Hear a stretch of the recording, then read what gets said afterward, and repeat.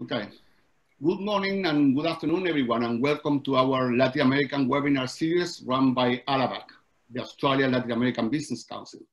My name is Marcelo Salas, and I am the CEO of ALABAC.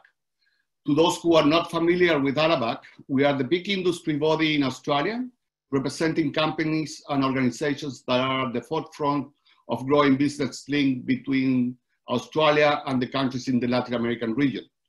Today's webinar was organized by ALABAC in collaboration with the Australia-Chile Chamber of Commerce to discuss the challenges for business sustainability in the new social context of Chile post-pandemic and what that means for Australian companies.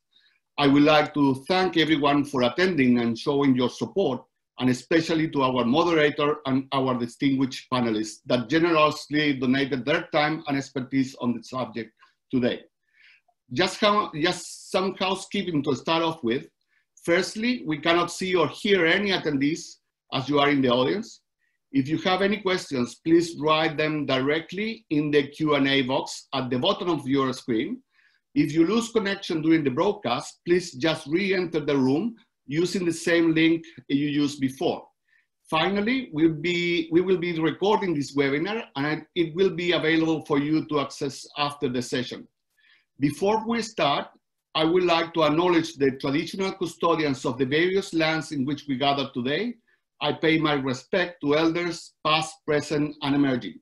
And now, I would like to give the floor to Leah Timson. Leah is the Deputy Foreign Editor of The Age and the Sydney Morning Herald. Over to you, Leah.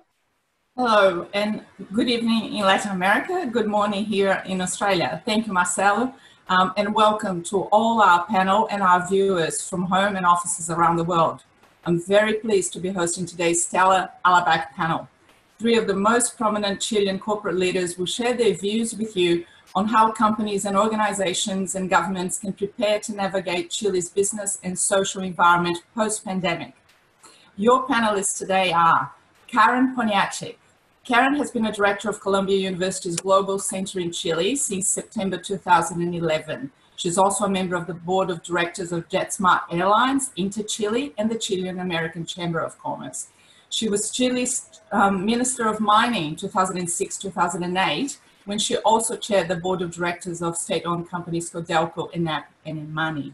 She's also served as Minister of Energy, and she was Chile's special envoy to the OECD in charge of the country's accession to the organization, which was successfully completed in 2010. That's a big achievement for a Latin American country and a point of pride for the country. She has also served on the boards of Santiago subway system, the Metro, and amongst other companies. Cristina Bitar is our other panel. Cristina is a partner of Azerta, one of the most important strategic communications and public affairs agencies in Chile and Peru, and she specializes in leading a team to solve complex business crises, one of which we're right in the middle of now. She looks at regulatory issues and is highly visible media issues for large corporate clients. She's also director of AFP Provida, a MetLife company, and until April this year, served on the board of Newmont, the largest gold mining company in the world. Our third panelist is Claudia Bobadilla, a lawyer, company director, and social entrepreneur. She is the executive president of the Association for Private Television Operations in Chile, a board member of Cinta Enel Distribution, that's the main energy distribution power grid in Chile, and of CSIRO Chile, an Australian organization with an arm in Chile.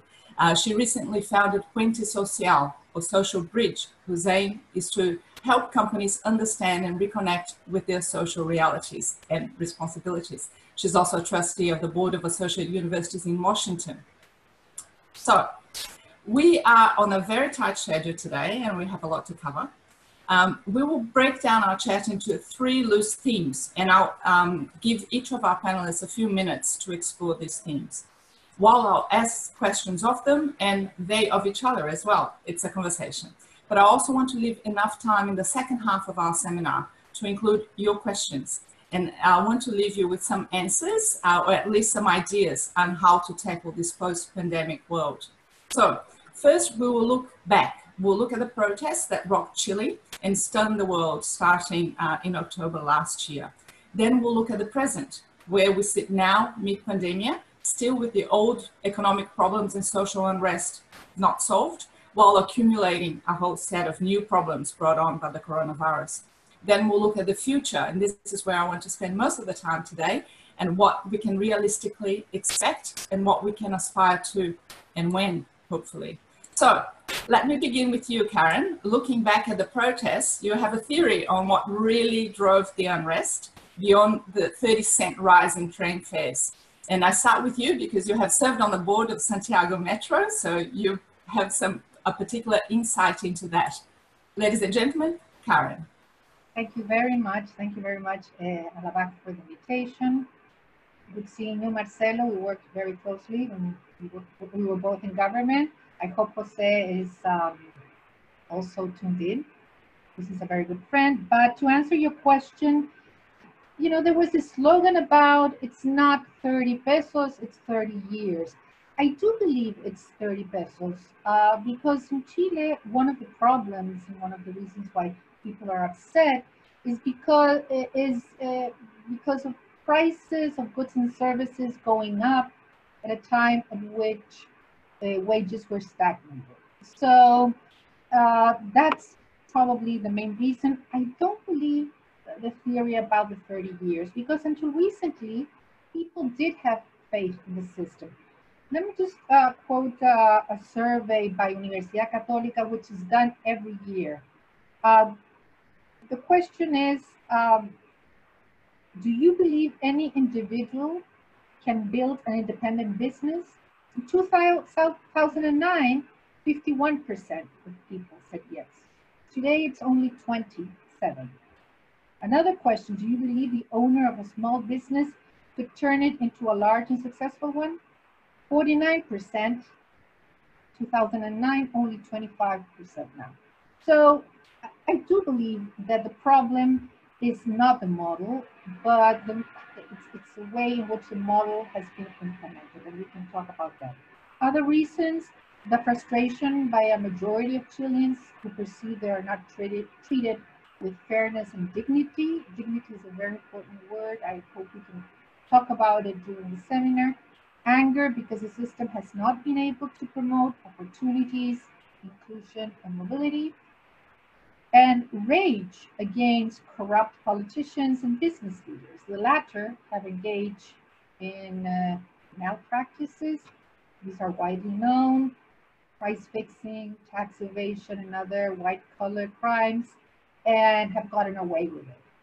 So just to wrap up, I don't think that this is a turn to the left, but a claim against the establishment perceived as being out of touch with reality.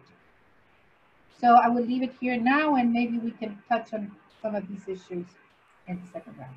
Thank you, Karen. Yes, I'd like to explore some of that a little bit more. And since you mentioned a word that's been very much on my mind, I will pass on to Claudia now, because you mentioned dignity.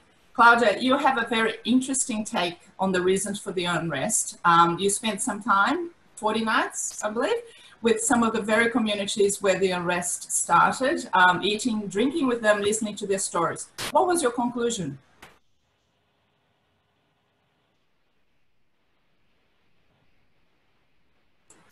Claudia? Now, I was mute. What was your conclusion, Claudia, from your time with the communities?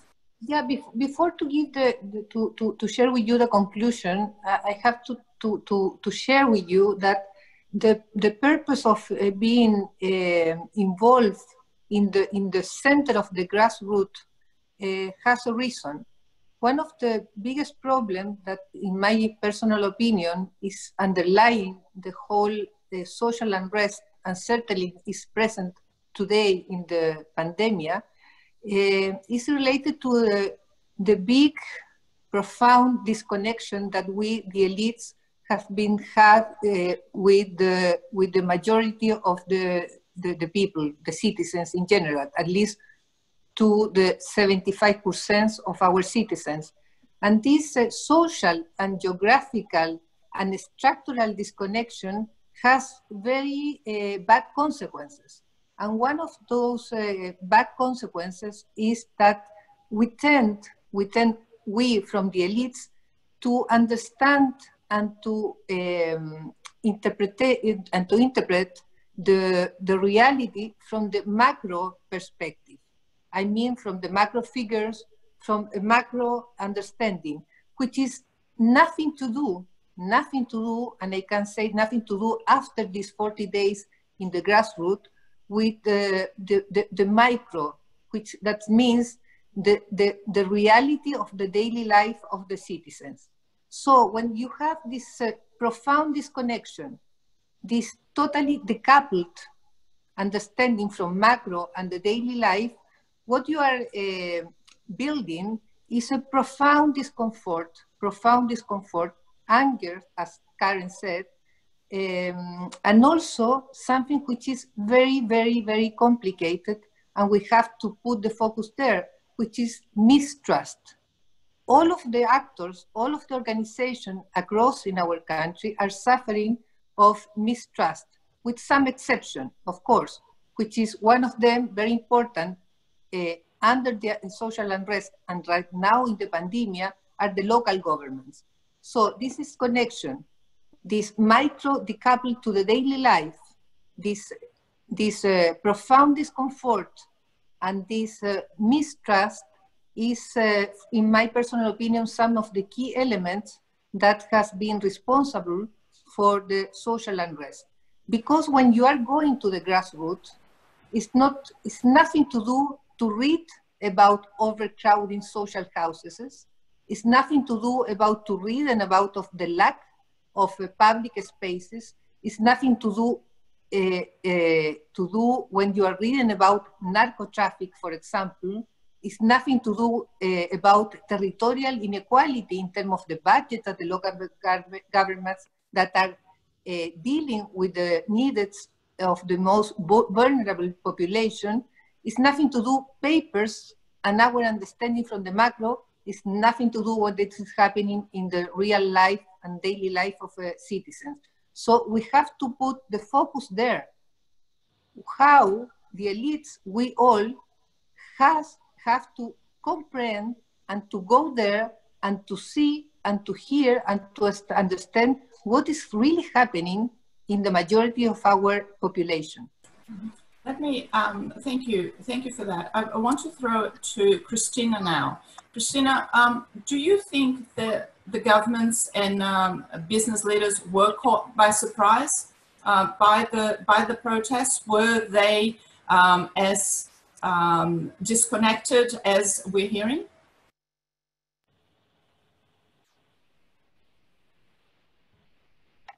I have it. First of all, thank you very much for the invitation. Thank you, Leah, for hosting us. And thank you for all the people that are watching us today in the morning, as you say, in Australia and in the night in Chile. I would answer yes. I think that what the social explosion that we experienced starting October was too big and too surprising for anybody to tell you that they knew what was coming. It is, for me, I would call it the worst social and political crisis that Chile has faced in the last 35 years. It is pretty contradictory, and I think your question is right, and you go exactly to the point. Because we, like Karen was saying, had a model that was so successful for the last 3 decades and a half that gave political economic stability to Chile. We reduced poverty rates from 29% to 8%. We controlled inflation. We attracted foreign investment, had democratic elected administrations and great growth. So how can we have from there gotten to where we got? And that is very big, and it's not so easy to explain. I guess we still are struggling with finding answers. And I think Claudia's work in grassroots is part of that. How do we go and find the answers? And I would just like to share just a few things that I think are important. I think inequality in Chile inequality expressed in terms of the difference between the richest and the poorest is still, unfortunately, after all the decades of growth and wide improvement for Chile, is still, it has been very difficult to move, and it's very stubbornly high, and we are the highest, according to World Bank, and the highest Gini coefficient in the OECD. Definitely all lives of all Chileans have improved, but the gap between rich and poor is still high. I think the consolidation of an emerging middle class full of aspirations, demanding better quality of the services, better of education and better pensions, better wages, is definitely contradictory to what they were feeling. And they ended up feeling that the privatized education, the healthcare, and the pension systems were favoring the more wealthy people and definitely leaving them behind and indebted. Additionally, I think Claudia said it, the fragmented political system that we have in the last few years in Chile, a highly polarized system, is definitely tensioning. And there is an extreme discontent between and disconnect between the political system and the citizens. And that politicians have declined the faith and have not been able to solve the problems that people are requesting, and therefore losing a lot of credibility. To add to that, the government has no majority in Congress, so they can't pass the bills, and it's very difficult. Every day it's getting worse. I don't want to make a huge list, but I just want to give you all the feeling of what happens. This is very complex, and we have also very debilitated institutions and credibility of other forces like the police, the armed forces, businesses, media, among others, and business scandals like Karen said, corruption scandals, collusion cases have also eroded the faith in the country's political and corporate elite.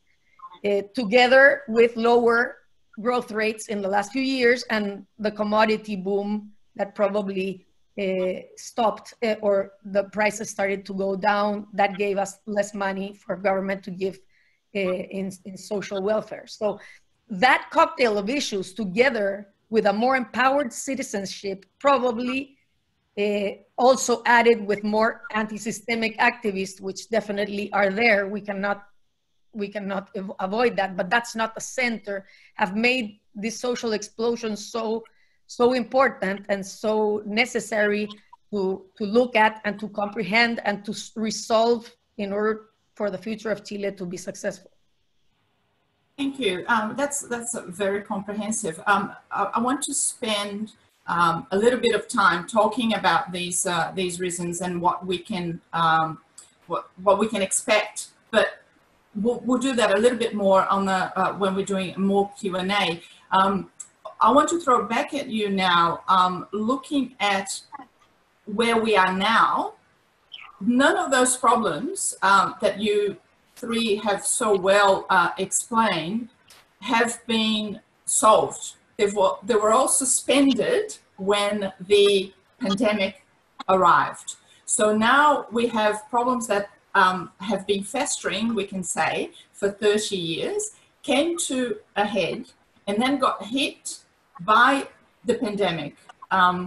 Let's talk about that, because when we said that the model was working, the model was clearly working for some of the people, but the rest of the population, or some of the population, felt that it wasn't working for them.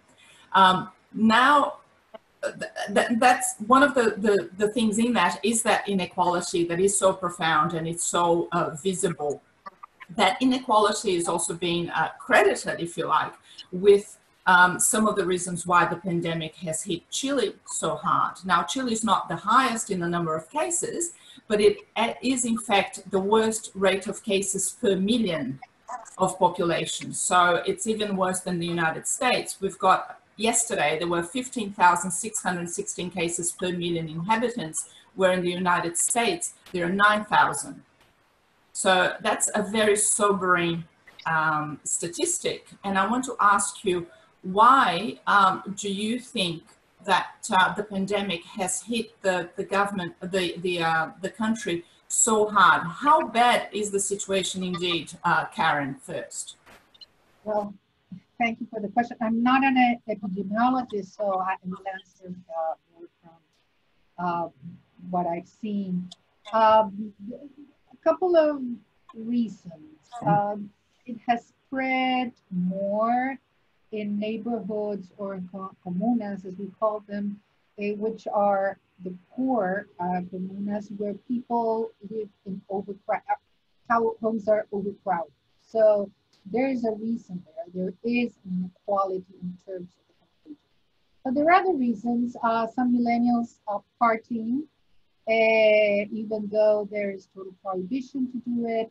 Some people going out of their homes, even though you can't.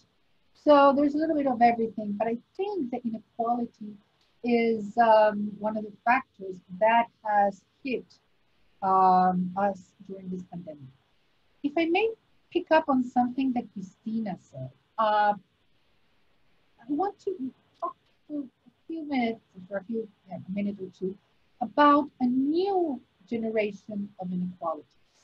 We know about what income inequality, access to education inequality, pension inequality, but there's also inequality tied to, and I'm going to pick this word up again, dignity. And I want to quote a survey by the UNDP. People, 41% of responders said that they had suffered some kind of abuse in the previous year due to their social class, because they're women, because of where they lived, or the way they were dressed. In other words, classism and misogyny also can explain an important way why people are so angry, besides the reason we have talked about. Again, I usually tend to use a lot of studies. And just to close here, I want to give you a figure which is quite staggering. This is a report written by Seth Zimmerman from Chicago University, and showing that 1.8 of all students in college and university, that is 1.8, which are men from two universities, Universidad de Chile, Universidad Católica, that studied 3 careers, law, engineering, and business, and that come from 7 schools. That 1.8% currently accounts for more than 40% of leadership positions. So we can see also why people feel so angry in regards to social mobility or exclusion. So the model really wasn't working. It's very sad. On that inequality, Cristina, do you think the authorities in the corporate sector have handled the pandemic, the post-protest, or this is suspended protest time, and the pandemic well? What is the country doing to address the pandemic, apart from, obviously, we've heard the difficulties with the lockdown. Give us an idea of what's happening on the ground and how it's being handled by the authorities. It's been troubling, Leah. It's not easy at all to handle something so unexpected, so new, and so unstabilizing. This government had already been hit by the October social crisis, and this pandemic just came on top and hit it harder. At the beginning, I would say what they did well was to prepare the health system, integrate the public and the private system to have enough beds, enough machines in order to attend people that get complicated with the virus. They displayed very in advance, a lot of infrastructure. And I think until today, we have had a lot of demand in hospitals and in the private attention in the different health sectors, but there has not been a collapse like we saw in Europe. And I think that the government did well. Unfortunately, because of the tension between closing up and locking down the population and slower economics, they tended at the beginning to be more optimistic about the pandemic. So they were not so strong in communicating that people should stay at home. And probably that is what made this spread so badly. Today, our numbers are slowly coming down. I think we're having a lot of better news. We're starting to see certain parts of the country that can be opened up again, starting the end of this week. So yeah, definitely it has not been perfect. It has not been, but I would say that in terms of the health system, they have done a good job in terms of infrastructure and attention for patients. Probably communicationally, they should have been probably louder and more exaggerated, but I guess it was firmer. They did do that as well. Exactly. Yeah. Claudia, have there been some examples where interventions or actions may have helped? From what you see in the grassroots, how are the interventions and the programs working? Yeah, very good question. And before to answer you, Leah, just a few remarks about to having a more global perspective about the pandemic and then going locally. If we look globally, we are seeing that the poorest country are those that are suffering, are struggling more with this pandemic. However, when you are looking at of the developed countries or middle developed countries, and you are doing a zoom in into them, you are looking at that the poorest communities are those that are suffering and struggling the most. So to be poor as a country or as a community is a thing that we have to address. It's a matter of the highest importance.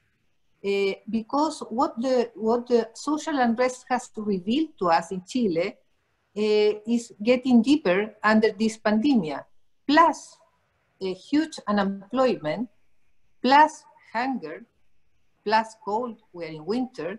So this discomfort and distrust in the institution is going deeper and deeper, first of all.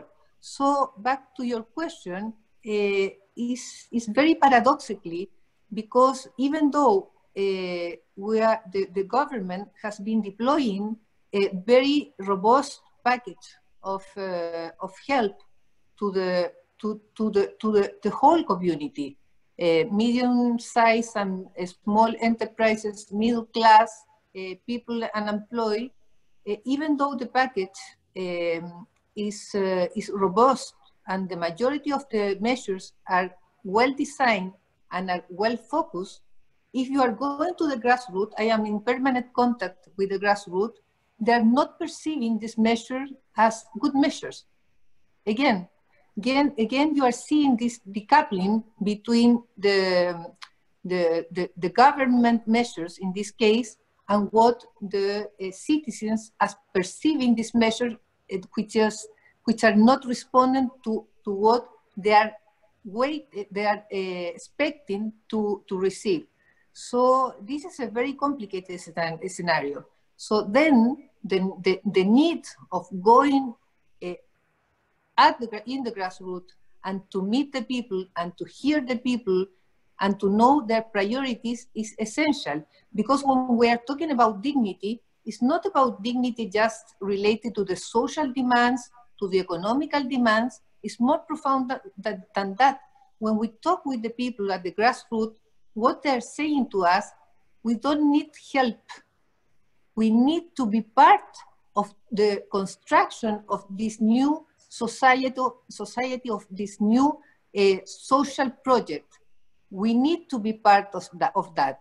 So this is the challenge, how we will be able to build a social project that we all feel part of. And it's there when dignity is at the center. So one of the things that personally as a Puente Social, we believe is a matter of urgency, is to put dignity at the core of the decisions, at the core of the public policy, at the core of the organizations, the human dignity as the core, at the center of every organization. Plus an ethics context, and plus going, and there is no shortcut, going to the communities, going to the grassroots, and to hear, to learn, because it's a lot of knowledge, it's a lot of experience, and who else than the people that is living and is suffering the problems knows better what are the priorities, and certainly working together, it will be a much better solution than working from the top to the bottom. I think we have to change that, and going to the bottom to the top, and having an encounter in the middle. Yeah, let's talk about that a little bit. One of the things that is historically apparent is that in the middle of a crisis like this, incumbent governments tend to do well. The population, once the population is understands what the problem is and gets through it somehow, incumbent governments tend, unless they absolutely stuff it up, as some governments are doing right now, incumbent governments and incumbent leaders tend to come out well. I'm just wondering whether the government in Chile now, which was under so much pressure during the protests and will likely continue to be when this finishes, is whether the population is going to cut them a little bit of slack, whether they will perhaps understand the difficulty, and whether the government might actually improve in its standing with the population post-pandemic. You're saying that that the people are still very unhappy with the situation, and even though the package that's being rolled out is, as you said, very robust, aren't some people going to think that perhaps, you know, the government is trying to do the right thing? Karen? Just to mention about popularity, during the pandemic, by the end of the year, the popularity of President Piñera was about 6%, and it has gone up. It's about 40%. It goes up and down 3 points. So it has gone up. However, people are still upset, as Claudia and Cristina well described. So it's not that the problem here is it's political crisis, because I don't think the government is capable of promoting the dialogue or the agreements needed to solve the problems. I don't think the opposition is, and the opposition, I hear the latest surveys about popularity, they're in the bottom. I don't think the opposition can offer an alternative. So our challenge here is to find the way in which conduct this dialogue that would lead to solve all these problems. Who's going to participate in this dialogue? Who is going to lead it? And that's a problem, because at this point, the elites obviously cannot do it. Political elites cannot do it. Business elites, of course, cannot do it. I was surprised yesterday reading that the president of the largest, of the second largest business association said they were working on a roadmap. They do. That's a roadmap without the population? I don't think they talked to the people that, for instance, are talking to Claudia, which is, you know, a bad way on how to address the challenges. So we, in addition to that, traditional media also has lost ground. So the issue is finding who will lead this dialogue and how we will be able to reach some sort of agreement, because we need to reach some sort of agreement. And one last thought, I don't think it's the model. I think, because I still believe in capitalism, I think that what has happened is the way in which the model has been conducted. Luigi Singales, who is in Chile, he's a very well-known economist in the US. He talked about Chile is not capitalism. Chile is a crony capitalism system. It's a country club capitalism system. They have a country club mentality. So the elite controls positions of power, and not only economy, but also in some areas has co-opted the government. And I will just end with this. People distrust both government and Congress because they see how special interests, let's say notaries, do not allow both government and opposition to vote for a major reform of the notarial system, which will benefit citizens who will not have to go to the notary to sign a paper and will be, and instead could do their paperwork from home. So people realize all that. So we have to think how we will be able to address these challenges, who can lead the process, and at what speed. We have a parenthesis today, which is an epidemic, but I think that once this is solved, or if it is solved, I mean, it is going to be solved once we have the vaccine. But after that, I think social movement, riots will start again. Yes, you made a very good point to start us on the third theme of today, which is the future, right? I want to ask you, obviously, there's going to be a reconciliation, there's going to need to be a reconciliation process.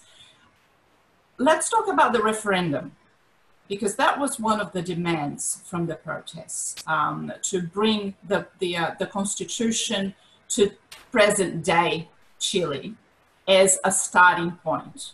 That has been postponed once already. It's now scheduled for October. As with everything in this pandemic, we don't see how things can happen, at this side of Christmas, anywhere around the world. Cristina, let me start with you. How is the referendum going to happen in your point of view this time of Christmas or at all? And how can it or something else contribute to the future, the reconciliation of these two sides of Chile, the country club and the people on the ground? Okay. Well, I personally think that the future, or the near future, for Chile is going to be very difficult.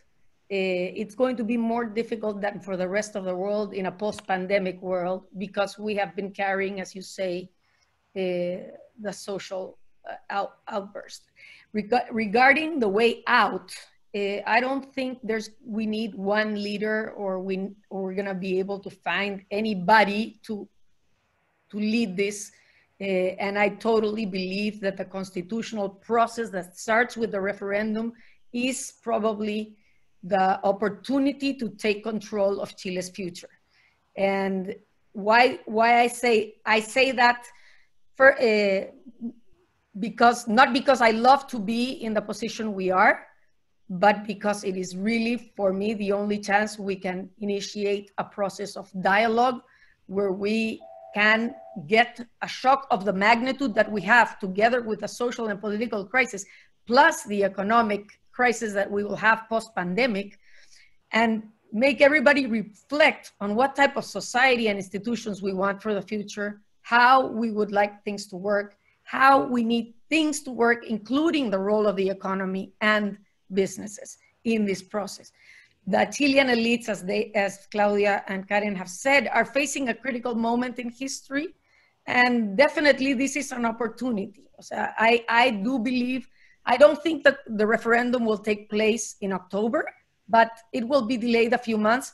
We will have a referendum and we need to draft a new constitution for the country. And I see there the possibility to draft this new social contract for Chile.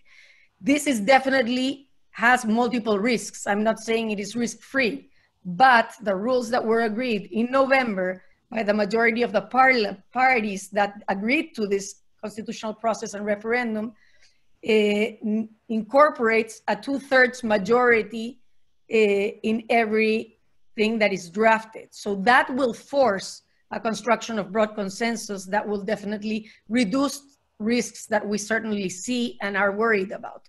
But I think that should help us exercise more reasonable positions in the overall context. How we manage to reach a consensus on the correct response and give the correct responses to the Chilean demands, together with the economic crisis that we will face with a lot more people unemployed, definitely a poorer country after the pandemic, is definitely what will determine the governance and the future of our society. I'm not saying that we won't have a good future. I'm just saying that these next 2 years are very important. And just to add, it is very important that these next 2 years of constitutional process are also filled of elections. We're gonna have from October or whenever the referendum comes till the presidential election, 8 national elections that will take place in these next few months. So that creates more uncertainty, more instability, more polarization, and definitely makes it a little bit more complicated, but we will choose district, regional, legislative, and presidential candidates in the next few months, and the electoral panorama will change completely. That referendum also will change, and I think that constitutional process will also give us a new framework for the Chile of the future, and I am positive that we Chileans are going to go and use this possibility of using the Constitution as a reconstruction for the society, and I hope it is, I think it could be successful, to tell you. I would like to know Claudia's and Karen's opinion as well. Yes, I was going to ask Claudia the same thing.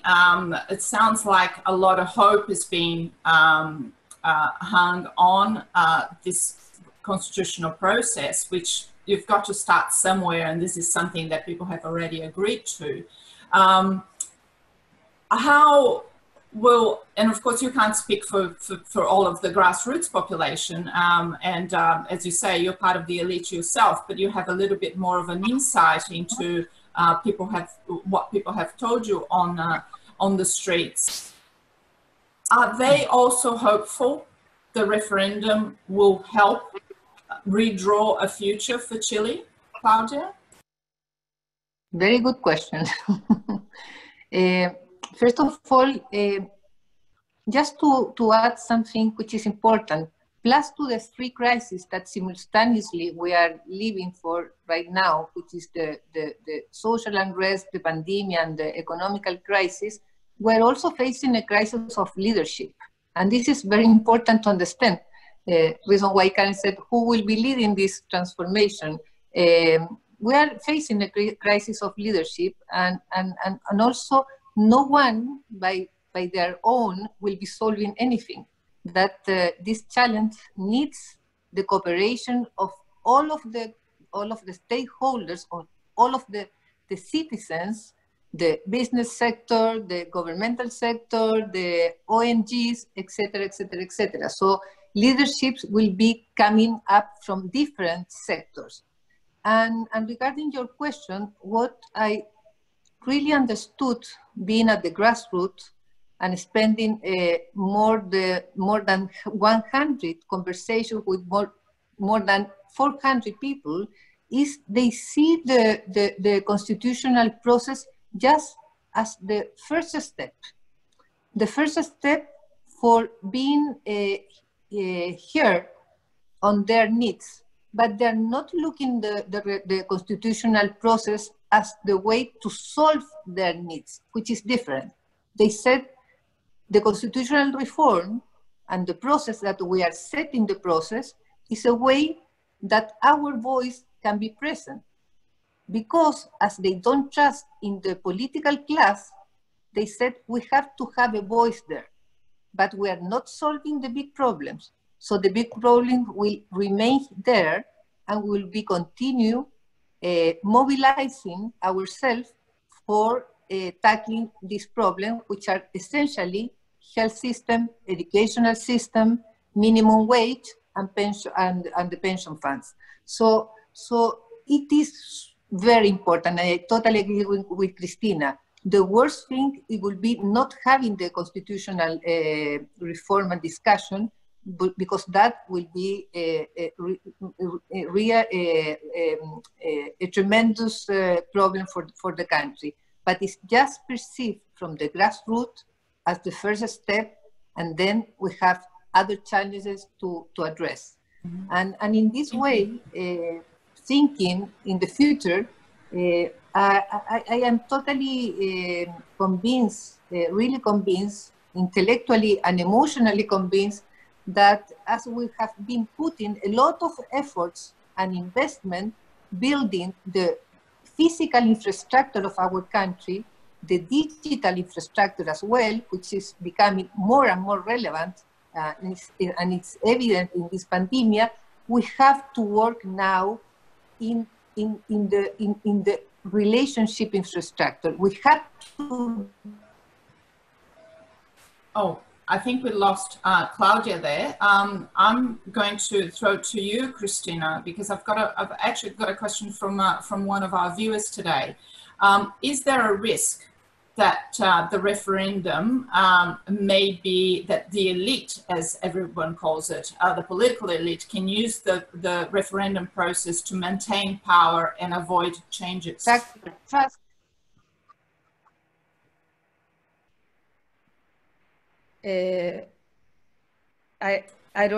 will go ahead and answer while Claudia reconnects.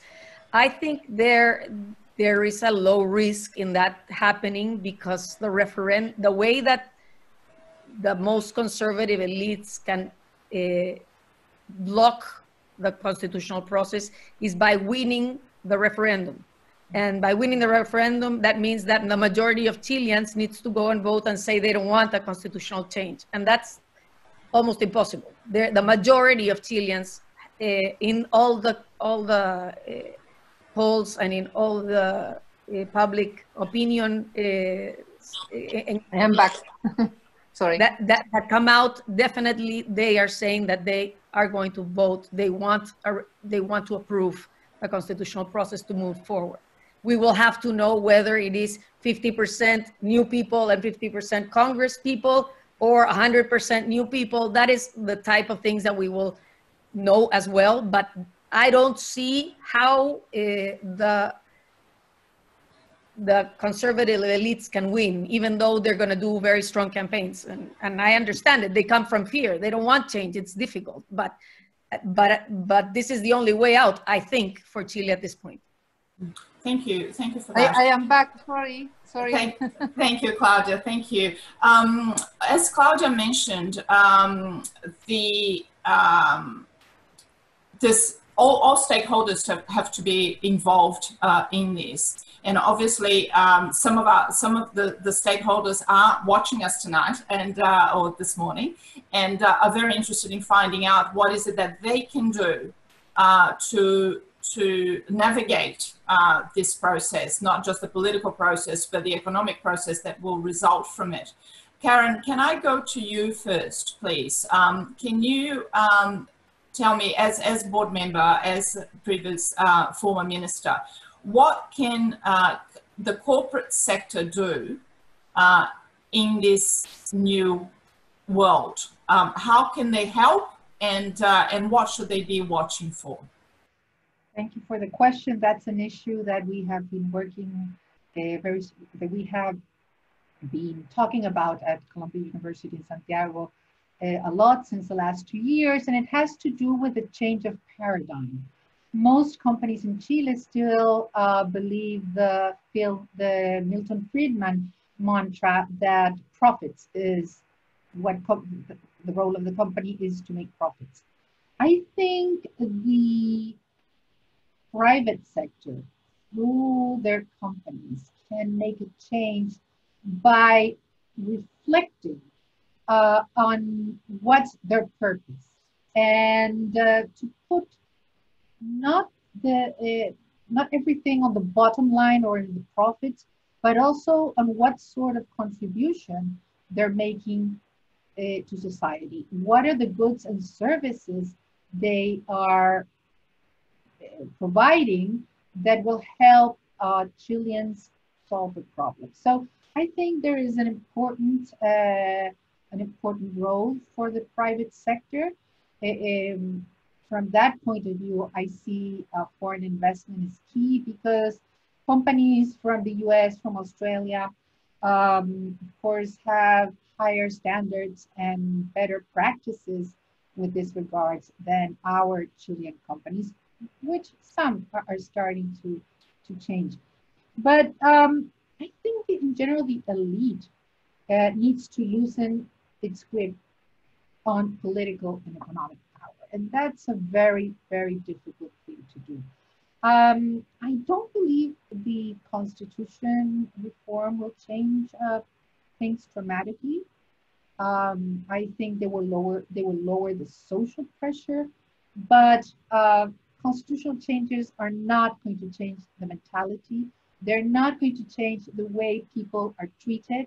Can you believe in Chile still, at many companies, the CEOs and the top tier have one dining room and the workers have a different dining room? We have to change that. So it's not a matter of changing the constitution only. It's a matter of changing the attitudes. And we do need, and we have a huge challenge there. We need to leave behind that country club mentality and start working with a different paradigm. We need more competition. We need the modernization of the state, which is a huge challenge.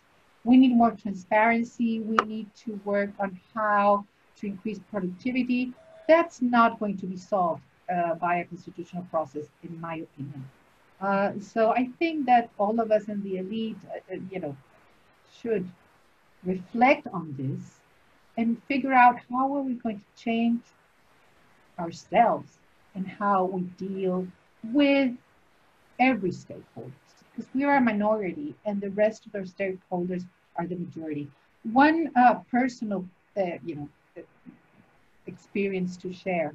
I was in the board of Metro when we inaugurated Line 6, which connected the center of Santiago, Providencia, to suburban neighborhoods which were very poor, Cerrillos, for example, and Pedro Aguirre Cerda. When we opened up, it was very nice ceremony led by President Bachelet at that time. When people came from Cerrillos, for example, or from Pedro Aguirre Cerda, the doors were open. They were crying because they will have Metro, Instead of traveling 3 hours to their jobs, Metro would take them in 20 minutes to their jobs. So that is dignity. And we should think in which way other companies can work in order to provide that, which is not going to be provided by a constitutional reform. So let me ask you, Cristina and Claudia, the boards you belong to, we're running out of time actually, so I'm going to ask you to give me a very brief answer. Tell me one thing you'd like the boards you are on now to do to ensure that this process is going to give some assurances to both the population, the future of Chile, and the people doing business in Chile. What's the one or two things that you'd like your boards to do? Cristina, if I can start with you. Well, I think the business sector in general has a good opportunity in this crisis. I personally think more than ever after the pandemic, we're going to need investment, like Karen was saying. We're going to need people to do the business as usual. And I think there's going to be an opportunity to do better business here. But at the same time, what we need is to make a difference, show people that the private sector is very important in their lives, which is something that probably we have lost. There's a lot of interest that the state grows and gives me everything, but at the end of the day, it's the private sector that is giving the main jobs and income for the country. And I think it's time for companies to be able to communicate better, to inform better, to dialogue, and to be flexible to adapt to these new changes, take care of their workers, which is number one, number two, number three, in every sense of the way. But I would say workers and consumers have to be at their center, for sure. But I think it brings opportunities for the business sector to reposition itself in a better position than what we are today. Thank you. Claudia. Yeah, very concrete, because I want to take the concept of dignity and to say and to explain how we can deploy dignity within the organizations. And it appears to be very hard to be optimistic, but I have a lot of hope in the future, and I am seeing in real examples right now at the corporate level very strong changes. And one of them is the following: we have to understand that the social aspect that we are managing from the companies cannot be in the borders, in the fringe of the company. The social dimension should be at the same level at the financial dimension, at the regulatory dimension, at the environmental dimension, at the technological dimension. So that means social dimension should be at the core of the strategy. So, doing that, we have to align our processes, we have to align and to reflect about the skills that we need at the company, we have to realign the incentives for the people, so we are moving to a cultural transformation. This is what we need within the organizations. It's not a matter of giving something, having transactional relationship. Is a totally different concept. It's putting the social dimension at the core of the strategy at the same level of the financial dimension. Because if we're not doing that, the social movement and the social dynamism of the social movement and complexity of the social movement will be anyway having impact in the financial performance of the company. And if we are not having social cohesion, peace, and sustainability as a country, as a democracy, the viability of our business will be under risk. So when I am seeing the companies moving forward to this new way of understanding the social dimension within the companies at the core of the strategy, I am very optimistic, and I have hope about our future, looking at these changes that are already happening in some of the companies to whom I belong. That's an excellent point to end on, actually. We are running out of time. I'm glad you left us with a bit of hope. We spent a bit of time talking about the past and the problems that we're currently facing as well.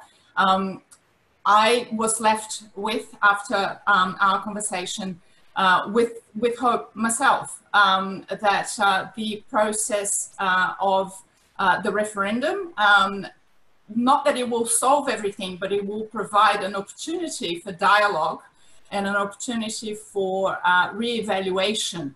If there's anything that we've gained with the pandemic, I think we've gained time. People were very needy of time before. Well, we have it now. We're all locked in and have a lot of opportunity to think. The other thing I think we've gained as well is that not only businesses, but I think people and companies are less risk averse. I don't know that that will be a permanent state of affairs, but we've thrown out all the old requirements to test everything to death and spend months and years planning things, and we pivoted and launched new products, tested new ideas, and started reevaluating things with less caution, not to be on the dangerous side, but because, you know, there's so little to lose when everything's locked down and the economy is taking a battering. So I think the referendum and the opportunity to have a dialogue together with what we are experiencing in the pandemic will leave people with, I would like to see it leave people with an opportunity to reevaluate and look at the future. And I'm quite hopeful, having listened to you, that there is an opportunity for that to happen in Chile. Unfortunately, we won't be able to get to the other questions. I'd like to propose to Marcelo that we answer those questions. Those questions are passed around. There are quite a few, and I'm just going to ask you one more, but I just want a show of hands, if you can. Many viewers want to know if the three of you will be part of the convention for the referendum. If I can just have a yes or no, please. Not in my case. I would love to. No, Claudia would be an excellent representative. Okay, it sounds like it's really in the hands of our viewers and the grassroots and the politicians. So please, thank you very much for taking part today. Thank you everyone for watching.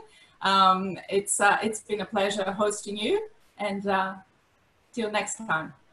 Thank you, Leah. Thank you very much, Marcelo. Thank you very much, everyone. Thank you, Leah. Thank you, Marcelo. Thank you, Karen and Cristina. It has been a wonderful conversation.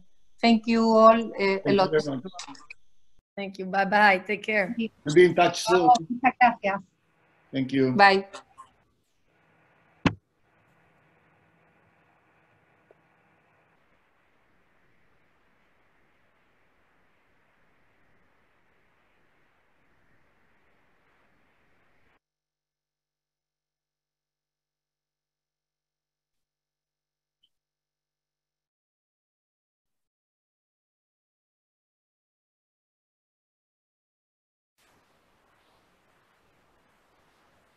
And yeah, we still have people disconnecting. Thank you very much, Leah. That was great. It was fantastic webinar.